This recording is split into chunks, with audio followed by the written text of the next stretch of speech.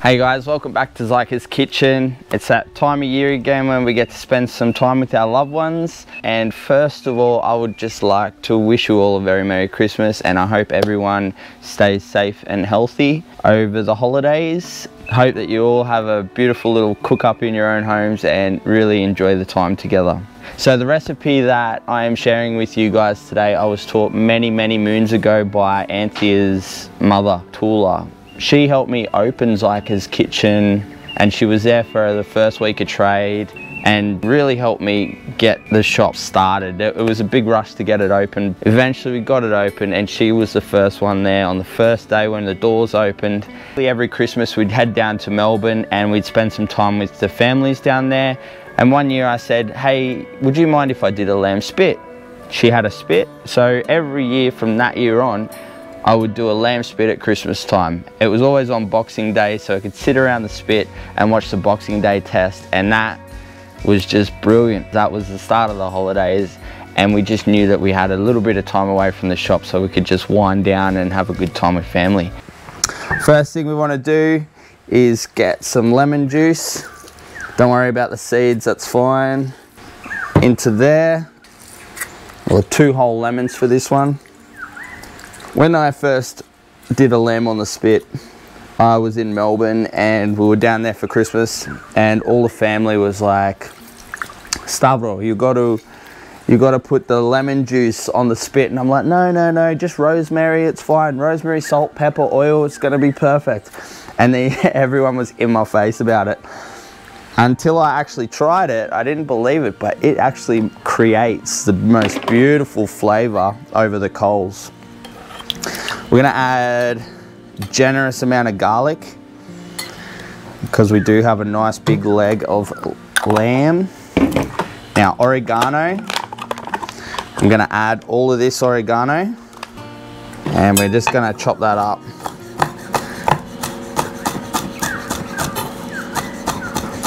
It doesn't have to be super fine. All we want it to do is really just open its flavors up just by cutting the leaves, and we'll get that into the bowl. Next we're going to get some rosemary, because rosemary really goes well with lamb. And these are my 2 favorite herbs to use with lamb. And basically with the rosemary, just pull the leaves off the stalks just like that, working backwards,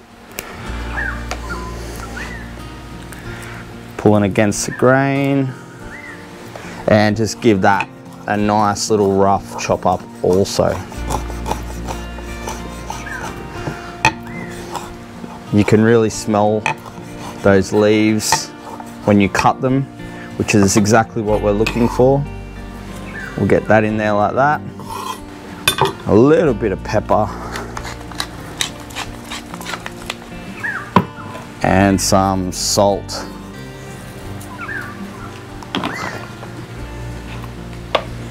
And we'll just get all that in there,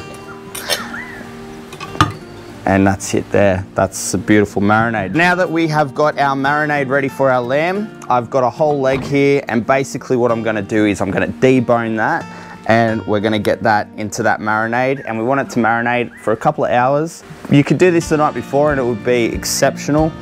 So basically we're just gonna debone this guy, just following the bone with your knife, and you're gonna cut around the bone to get that meat off.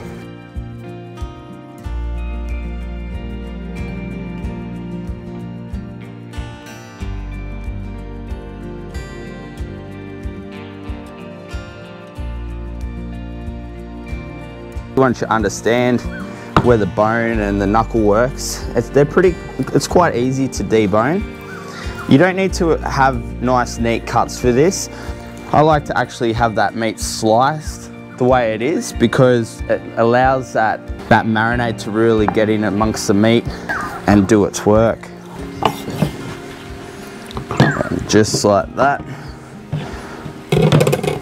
we have one deboned leg of lamb, and we're just going to cut this guy open like this so everything's nice and open. Now that we have got our deboned leg of lamb, we're We're just gonna get a little bit of olive oil and sprinkle that across there like that. And just rub that in to the flesh, because basically we're gonna season this and we want that seasoning to stick to that olive oil. Generous amount of salt. There's a little bit of rain around today, so it's gonna be an interesting day to get this guy on the coals. I bought a little rotisserie from King's. I'm really keen to get that and see what that's like. Little battery operated thing. Flip over and rub that olive oil in again. Salt and pepper, be generous, because as that cooks, that'll help draw out the moisture in the meat. You get these beautiful charred flavors from that juice dropping onto those coals. Some pepper. Get this into that bowl and just work that through the juices. Make sure it gets a really nice coating all over. Perfect. I'm just gonna press that in there like that. Just like that, we have our lamb marinated. We'll get that covered. Just put some cling film over that. Just press it down to the meat to get rid of as much air as possible so that that marinade can really do its work. Get that covered again, just like that. And we're gonna put that in the refrigerator for 2 hours, let the marinade do its work. We're gonna make a dish with this in the near future. I'm gonna show you how to utilize this on your campfire, and we're gonna make a beautiful, delicious lamb casserole using these bones. Make sure you get those wrapped up and put to the side, because these recipes are made for outdoors. This meat has become a little bit pale, and that's because of the acidity from the lemon. The lemon really makes this dish. I cannot tell you how much it makes it. I'm just gonna look at the best way to skewer this is gonna be straight through there. And we want to keep that nice and close together and put that in there like that. And we just kind of want it to cook evenly and have that nice and compact, just like that. And we can save these juices here. We're going to put this into our little motor here. Make sure that's in there nicely. And she's just going to be spinning around like that. It should be pretty good. I'm just going to make one little alteration to this. You can see those two flaps that keep flopping around. We'll stop that there and just get a little bit of butcher's twine and we'll just tie them up nice and snug. We'll let that go for about an hour. We'll check those coals and we'll come back and have another look. It's been on for about half an hour. You can start seeing there's a little bit of color coming into it. What I'm going to do is I'm just going to start drizzling a little bit of our marinade over this. Do this every half hour or so and see how that gets that fire excited. It's looking good. So we've had just a little bit of weather move over, so I've had to make this makeshift shelter to protect the coals. But you can see that this lamb is starting to look really good. There's a little bit of fat starting to drop onto those coals, which is creating a nice bit of just a light flame that's kind of licking the surface.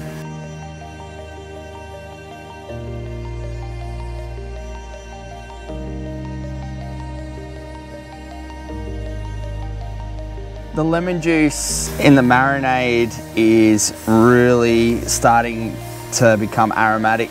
I just keep topping this up with some fresh lemon juice, which has still got all the herbs in there.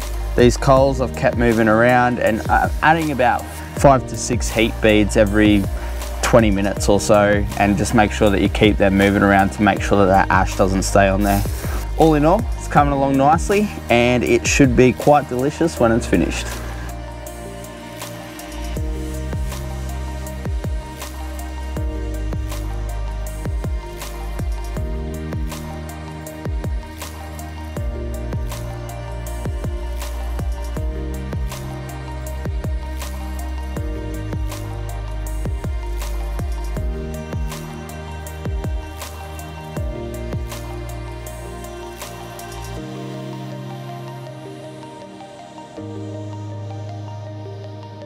we're gonna get the pita bread and we're just gonna put it down like that. Just quickly turn that rotisserie off.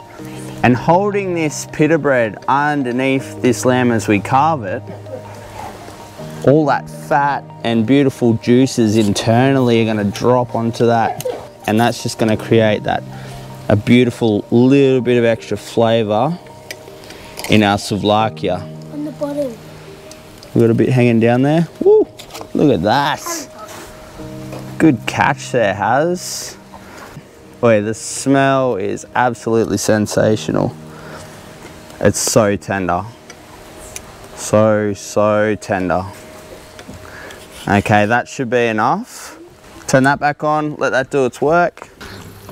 Okay, so we've got some beautiful tzatziki here that I made last night. If you want to check out that recipe, click the link above. It is so worth it, and that really makes this recipe. Put that onto the upper end of where you're going to do your fold, just so that it tucks into that meat. Little bit of onion, fresh sliced tomato. We'll get that on there like this. And we'll finish that off with some beautiful greens. I'm gonna roll that up. Just like that. And voila. We've got our very own lamb spit souvlaki in the backyard.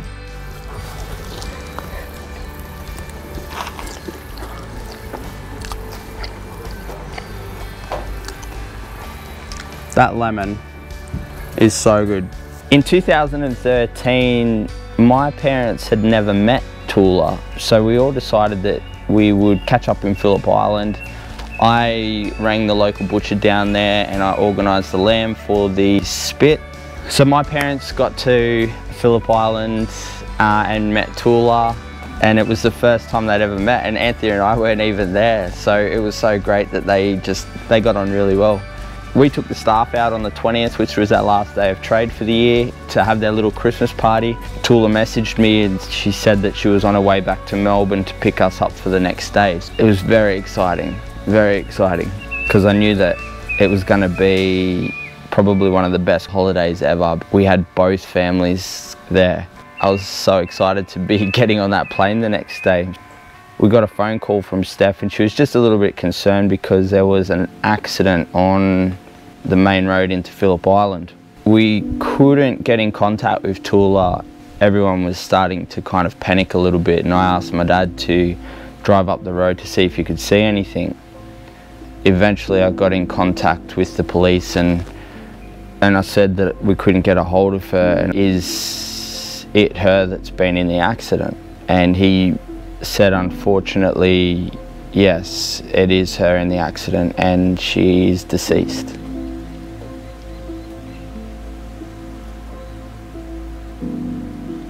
I had to walk back to the restaurant not knowing how to tell Anthea that her mother had just been killed in a car accident. The mother that we were going to see that very next day, and we had waited all year to catch up again. And basically the world just turned upside down. So instead of sharing Christmas lunch with everyone, we were at her funeral. We need to make the most of our time together and really cherish the moments that we are together and really be grateful for them. Through our cooking and through spending time together in the kitchen is one really good way of doing that. And these recipes are what memories are made of.